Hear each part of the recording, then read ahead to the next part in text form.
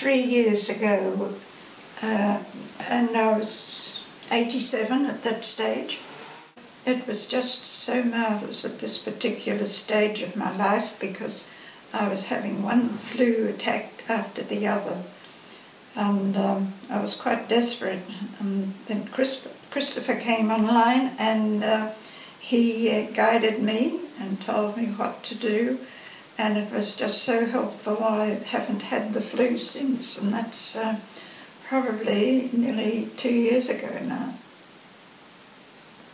Palpitation of the heart was one of my greatest concerns because my husband died of a heart attack, and I didn't want to follow his lead. And I found that the Buteyko method was just very effective, and now if I do get a feeling, a sensation that I'm going to have palpitation, I immediately do the Buteyko method. And then of late, even as late as this week, I've had a terrible cramps in my left leg, and I really was quite desperate. And then I started the Buteyko method, the breathing and helping, and in no time it stopped, and I'm very happy about that too. I have had this problem of palpitation for many years, and I found that by doing the exercise it relieved it immediately. And then we have the thing that really was most painful was the cramping in my leg. And with exercises and breathing, I've been able to, I'm happy to say, dispose of it.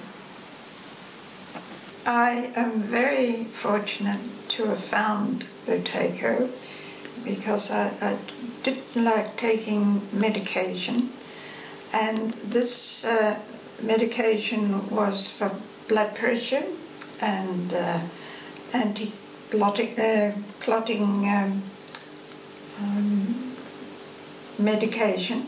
So I found I could do away with this in practicing the Buteyko method. I could slowly but surely dispose of the tablets, which I hated taking. And I am now quite free of all those things. I would say it takes dedication. You have to be constant with it.